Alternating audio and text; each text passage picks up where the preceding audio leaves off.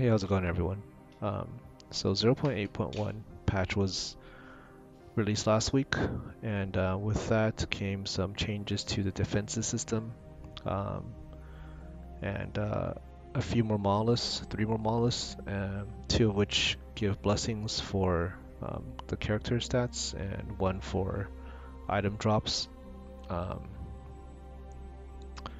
and The most notable change they made to the defense system was they added endurance.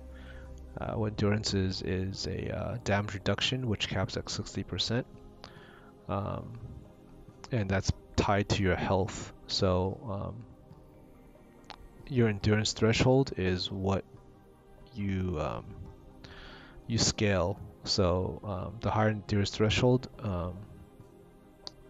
the the quicker the endurance damage reduction will kick in. So for instance, if your endurance threshold is 500 health, or 500, then any damage you take under 500 health will gain the 60% damage reduction. So you want to try to scale that higher so that the damage reduction kicks in at a higher health um, level, right? So, but for Lich, it's a little different because we play um, with the Deathseal with low life. So even if your endurance threshold is like 400 per se, um, you're still gonna get the damage reduction when you hit Deathseal because, even if you have a 1200 HP health pool, then with the moment you hit Deathseal, then the endurance uh, damage reduction will kick in, right? Um, so with that change, with the endurance and the removal of set resistances, dodge now is hard to gear because it competes with all those. It competes with endurance threshold and competes with, elemental resistance, physical resistance, all the, the various resistances. So you kind of have to tinker around with a gear planner on Tunk Labs and try to, which I have a link below. And you're gonna have to try to balance that out um, with with the blessings that you can get to cap your resistances and still try to get a good amount of dodge, right? And also your endurance. So um, that's the main challenge for this particular patch as far as gearing goes. As far as abilities and skills, it didn't change much. What you see in the background is my push to 400 plus 442 waves, and this was done with actually my gear from the last patch. I didn't actually change any of the gearing. Wow, this one is crazy. Look at that snipe. Boom, boom, boom. Those birds, man. Anyways, so uh, well, this part is really dicey. But anyway, let's get into it. I'm gonna rip right here with that one stun. Rip. All right, here we go. Okay, for passives,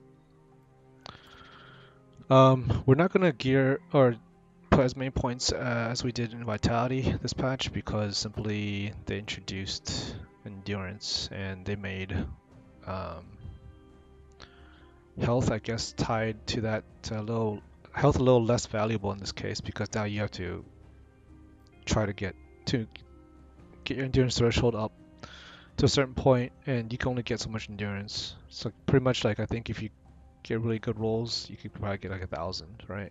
Plus the blessing from the new monoliths, or 1,000 something, like 1,100. But I mean that's gonna take a lot of gearing and farming and stuff. So um, you're gonna not do as much health. But again, with Lich you can do, since you're running Deathseal low life for this build, your endurance threshold, even if you don't have that high, it's actually going to be okay. Um, Anyways, passives. Sorry, went on a tangent there. 8 out of 8 points for damage. They buffed the necrotic passive resistance on here. It used to be 24, I believe. Now it's 40, so it's a little easier to max out your necrotic resistance. And the remaining points just put 4 points here because there's nothing else that's useful. Nothing in necromancer. Okay, for the Lich Tree, is crit build. So remains largely unchanged. We want 8 out of 8 here for the um, increased damage tripled when you're below 35% health, and you will be below 35% health when you're doing your Deathseal. 7 points in here, because again, there's nothing up here that's actually worth much to get, so you get some additional spell damage leech. 5 points here for the int. I chose 5 points here instead of, well, I got the 5 points here for the necrotic damage because Death Pulse or Deathseal does the necrotic damage. And 1 point here is worth more than 1 point intelligence. We're not going ward, so the ward retention from the intelligence it has no value in this build. So, 2 int only gives 4% more damage on damaging skills for the Lich, right? And then since most of the main damage comes from the necrotic, 1 point here is worth more, right? Because again, 12% necrotic damage per point here. So that's the reason for that. And then we skip everything here, go straight to an int and spell damage again because there's nothing else in this row that's worth it. This is you can play with this. This has more value, but it's actually a lot more dangerous to play this because the health drained actually is pretty it hurts pretty bad, especially if you're trying to retain Reaper, and you don't have mobs to kill. You're gonna get knocked out of Reaper form between waves a little too fast with this, so I don't like taking this node. Again, you don't need, the damage on here is very high already, so this is not going to help you in arenas or in anywhere actually. So you want 10 out of 10 here for the penetration, 5 out of 5 here for everything. It's good, like the cast speed and crit chance, more crit chance and crit multi. So since we're going crit, we're going all out here. 10 out of 10 here for flat necrotic damage to spells. You want 10 out of 10 here for less damage taken on physical and necrotic on potion use. It helps a lot in higher arena base, not so much in, well, I guess in higher monos now, because with the empowered monos, when you have when you go like 30, 40 echoes in and you have a lot of damage modifiers, this helps, right? Well, against physical and necrotic at least. You want 5 out of 5 here because, well, cast speed, move speed, and damage leached, which is important. We're doing one hand and catalyst. We're doing one and catalyst, so we're going with this 5 out of 5 points here. And then lastly, the 5 points here for damage leech. Alright, and that covers it for the passives.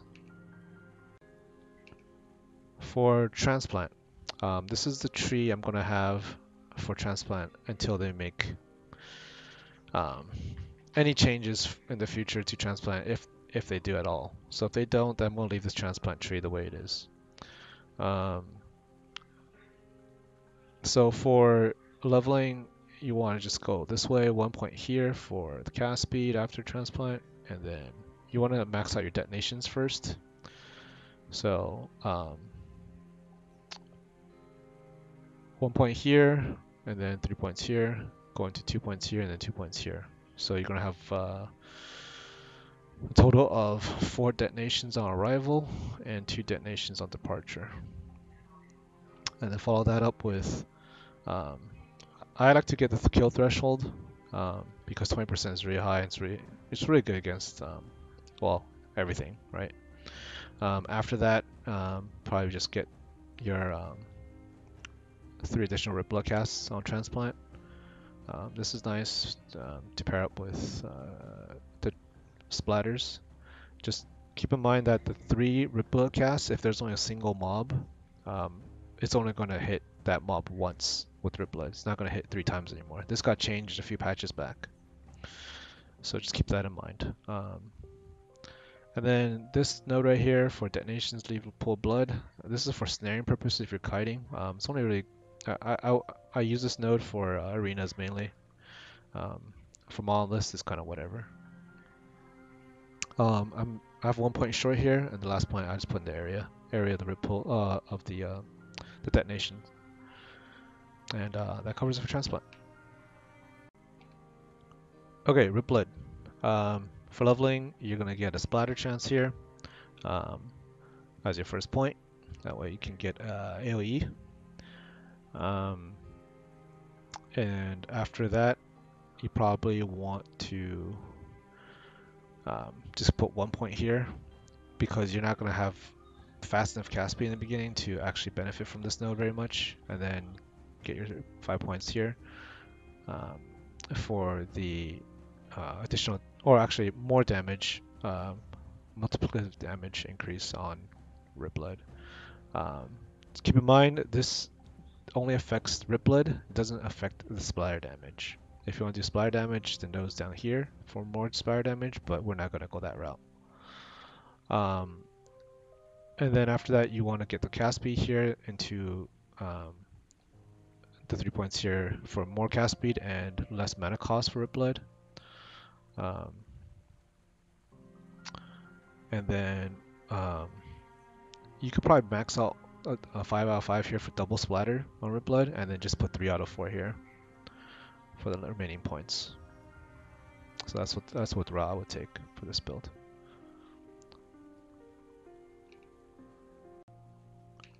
For Reaper form, we're gonna go up this route first. So 1 point here, 4 points here for increased damage, increased crit chance, 2 points for swiftness on kill, and then 3 points for cast speed. Why do we want cast speed? Mainly for when you're out of, when you don't have Deathseal up. So when you're out of Deathseal form, you're generally spamming Rip Blood. So the faster cast speed, the faster more damage you put out, and helps to sustain during the off times.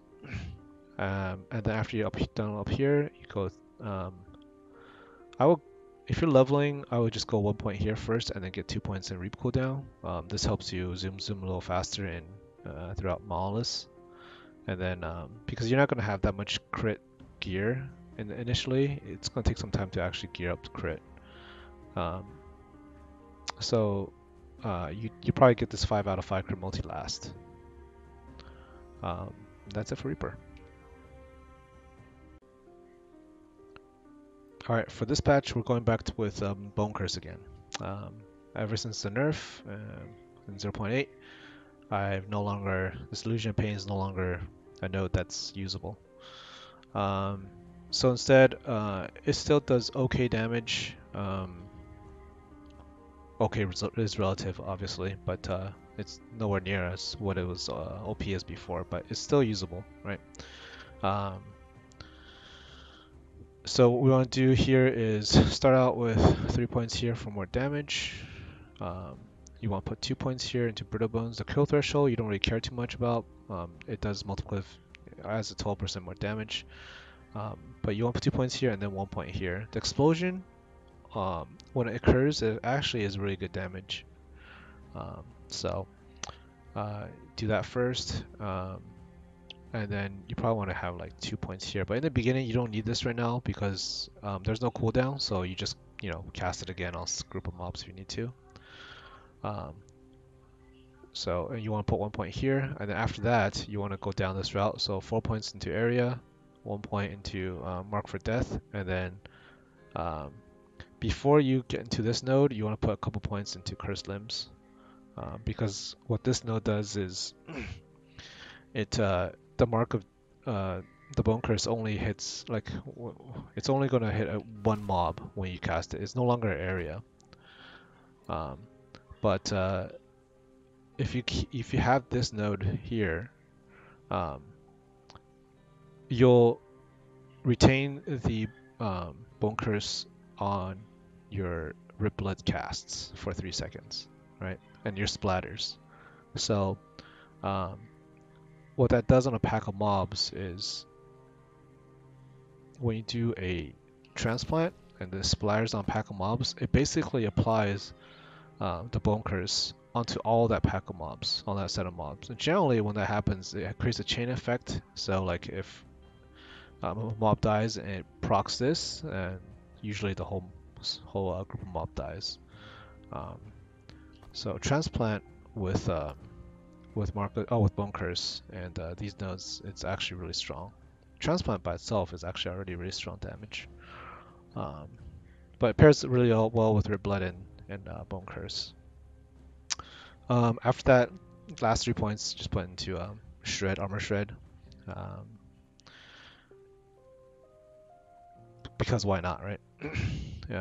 You hit so much on one transplant that this actually applies quite a bit of Armor Shred.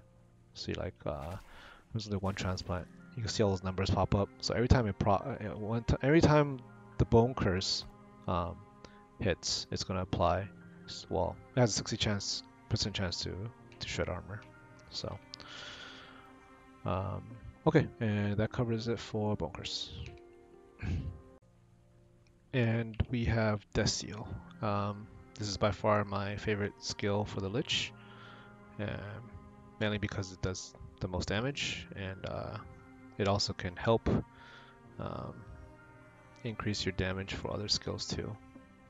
For leveling, by the time you get this, you should be level 49. This is your last skill that you'll get as you're leveling. So at level 49, I believe you have 5 or 6 points when you first pick up the skill. So you're gonna put 2 points here, 1 point here in haste on release, and then dump the rest of your points in the Doom Call. This is what you want because this is the multiplier for the wave of death damage that you do, and this is gonna have up to 12. You can have up to 12 stacks of damned on yourself, and each stack of damned is 80% more death wave damage. So it's a total of 960% more damage, and that's why it's so powerful. Just keep in mind this actually does damage to you. So if you're not in Reaper form and you're just in regular form and you Deathseal, you're gonna take damage. Oh, actually, I'm leeching, that's why. Okay, so if you're not hitting something and you're not leeching, you gotta be very careful because damned will actually kill you if you're not paying attention. So, anyway, after back to the leveling up. After you get this, these 4 points, you're gonna go into get 5 points here in order to get the pulsing. Without the pulse, you only have when you activate Deathseal, nothing's gonna happen until you actually wait for the stacks of damn to build up, and then you do one release. When you do that one release, it's gonna do quite a bit of damage, but it's not practical. You can build it that way. I've done it before for like one big burst, and it looks really good on a dummy because if I didn't have these nodes, my my Deathseal or the wave of death will be critting for like well, one big crit for like 2 million or something, because these pulsings are already critting for what 500k, right? So but again, for more practical purposes, you're gonna want the pulsing for monoliths, for arenas, just in general. And then after you get that, then you work down to the low life. So this node will bring your health down to 33% when you activate Deathseal. But by doing that, you're gonna be in you'll be within your endurance threshold, and then so you take 60% less damage, and then you also will take advantage of the Lich node here, the Dance with Death, so your increased damage will triple when you're below 35% health. So has a couple benefits by taking this node, and also obviously you'll take advantage of this node, which increases your damage by 5% per 3% missing health. So you'll get about 330% additional damage from this node by doing low life. And keep in mind that this increases the damage of all your skills. So when you're low life and you do Rip Blood, for instance, you're going to do, it's going to have 330% additional damage on your Rip Blood and everything, because it's sheet damage, right? You're going to get the sheet damage on the spell damage. Um, okay, so finally, I do have the +2 to Deathseal on my helm. You need a tier 5 in order to get +2. If you get tier 4 only, it's only have +1. It's probably not as good when it's only +1. So you want to get tier 5 on the helm if you're gonna something that you want to aim on getting or crafting. So um, for the final points, you want to put for duration, and then whatever else that you get, you want to get for frequency here. If you happen to get a tier 7 helm,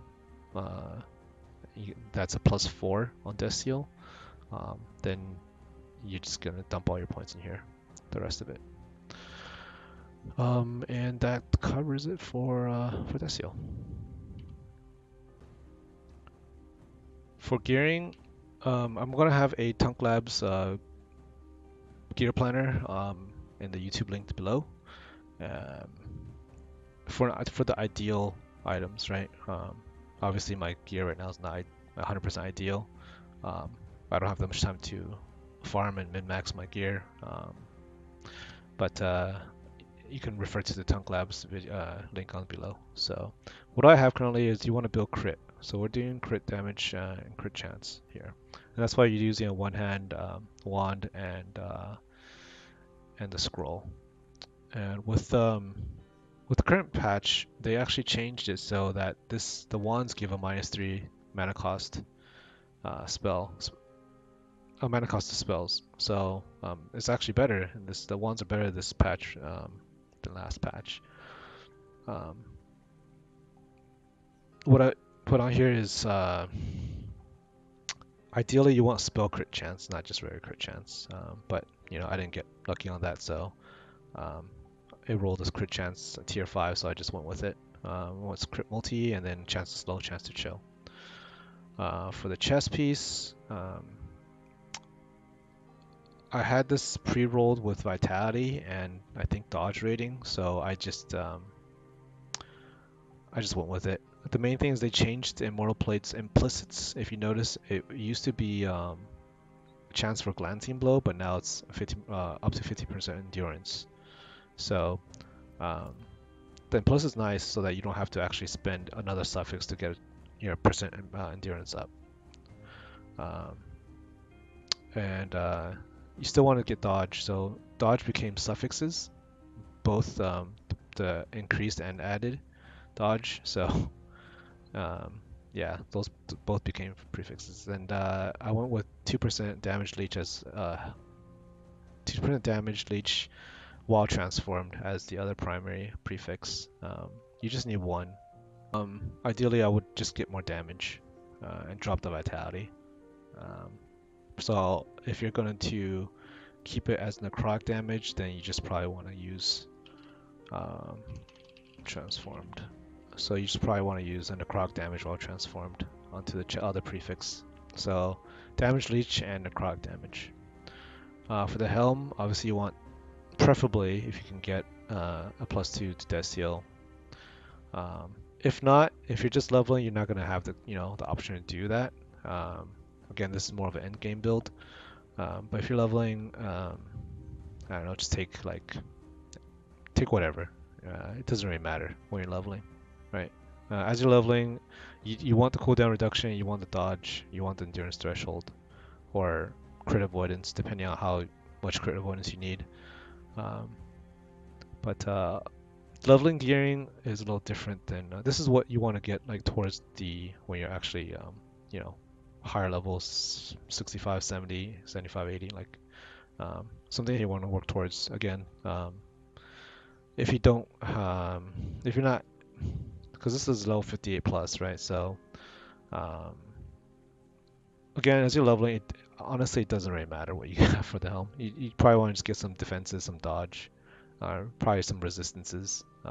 It'll help you more. You want this cooldown reduction because the lower the cooldown on transplant, the faster you can transplant, and more mobility, more damage, right?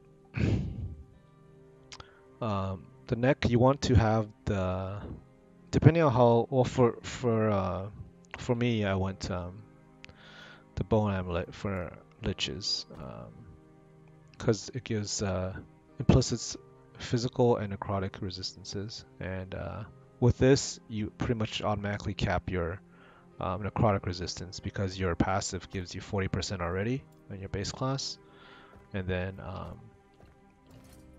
with this neck you just need 35 an implicit roll on 35%. You want the physical resistance obviously because, well, you need to get your resistances on implicits in order to try to cap it on your suffixes. For the offhand, you need to have a red scroll, which is level 62 plus, because it gives the implicit crit chance. And then I went with spell crit chance. I have this as cast speed. You don't want cast speed there. You preferably want crit multi or just more crit or spell damage or something. This came with a tier 6 dodge, so I just rolled with it. And I put some elemental resistance because I needed it, and I put the tier 4 spell crit chance on there. Gold rings are more valuable for this patch because now you need to, the way to cap your resistances, you need to use implicits to try to cap it. So it rolls up to 18% now. So having gold rings is more beneficial than movement speed rings, in my opinion now. So, elemental resistance, you typically want crit avoidance on your rings as a suffix, and you want to get tier 5s, and then get your resistances first. The damage and the crit chance on the prefixes are just bonuses. You don't really need it when you're leveling, because again, it's more important to actually get your resistances capped and your crit avoidance capped, and your defenses to be more so you can survive to actually do damage, right? So typically that's what you want to put on your rings. You need to gold rings for this patch. For the belt, dodge and potion use is a lot more valuable because it's so much harder to get dodge on suffixes now. But this is actually from the previous patch, so it's technically legacy, but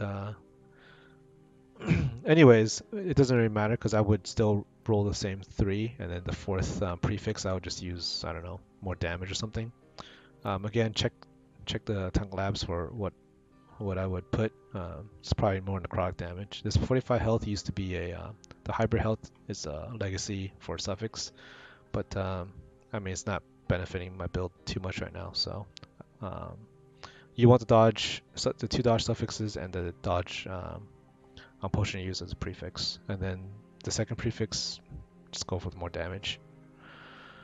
The gloves, you want to use engraved gauntlets because again, the implicit, you want to try to get a higher endurance implicit. That way you don't have to craft endurance on your suffixes. Or you can get it from Monolith as one of the blessings. One of the blessings gives percent endurance, right? So this is from Spirits of Fire. From Spirits of Fire, I would actually not get the percentage endurance. I would typically want to get the dodge percentage because I still feel more comfortable with higher dodge. And then I'll probably just craft. So I'm 9% overcapped here, so I just need to find 10% somewhere on the suffix on one of the endurance for the endurance percentage to cap at 60%. So you start out 20% endurance base, like with no equipment. So you just need 40%. And right here, if you get 15 here on the implicit, on the chest piece, and then 15% on the gloves, then all you need is a 10% on a suffix somewhere. You probably just craft it. Instead of one of the thresholds, you probably just want to put endurance percentage. I had a tier 7 dex on here. I figured why not, because it gives dodge, flat dodge. It's 48 flat dodge, and I figured might as well, right? That's equivalent to like a tier 4 roll, and it's on a prefix. I don't really have anything else I want to roll on a prefix for gloves. Um, uh, but again, I mean, it's up to you. I guess you can get more crit chance, right? Or int, but again, int doesn't have it much value for the Lich, in my opinion. So I just went with it. Boots movement speed is a prefix now. You want endurance threshold, dodge rating, and more dodge. All right. And then the implicits, I think a couple boots are either fire res, cold res, or stun. Stun duration. So I mean, I guess you could try to use the resistance boots too. That's up to you for the implicit. But I had this from the previous patch, and I just didn't feel like changing it. And then lastly, the relic. With this patch, it introduced class-specific relics. So this is a acolyte relic that gives increased necrotic damage as implicit. And then I crafted more necrotic damage and spell crit chance with the resistances I was missing, which is physical and void resistance. Again, the resistances mainly just depend on what you get from drops, right? And you gear towards it. And you can add suffixes and play around with it. So these are not set in stone. A lot of the resistances on the suffixes, and then the dodge and crit avoidance and endurance thresholds and things like that, you kind of just want to, it could be on any of these suffixes, right? You could just kind of mix and match until you, again, it's RNG, right? So if you get some good drops, then you craft on it, right? And lastly, for the idols, it didn't change from last patch. You still want cooldown reduction transplant and increased damage while transformed. So I feel like it's still best in slot for idols, at least for this build. I think it's just best in slot for Lich, overall. I don't think any other idols are actually remotely close to as good as this combination. And I think that's it. I actually went a little too lengthy on this item's description, but yeah.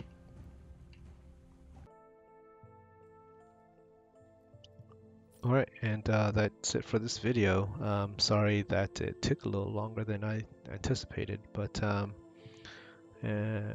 hope you enjoyed it. I hope you got something out of it, and if you have any questions, feel free to leave a comment below. Again, this Lich is still my most enjoyed class, and currently it's still in a very good place. As you can see, we are currently rank 1 Lich and 440 waves, still viable, right? Alright, so I'm gonna leave you here with a little bit of Monolith gameplay. So I hope you enjoyed. Take care, see ya!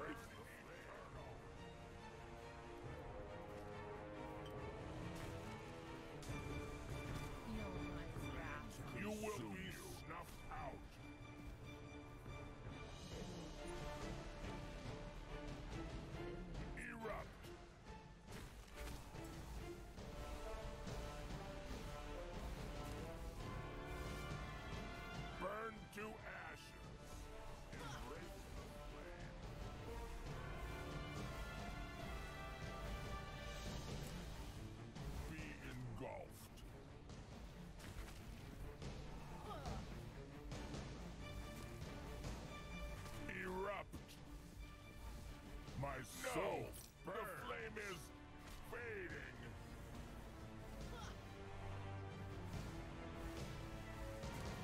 You will be snuffed out. Flames consume you.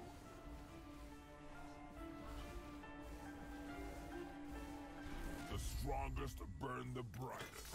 How bright will you burn?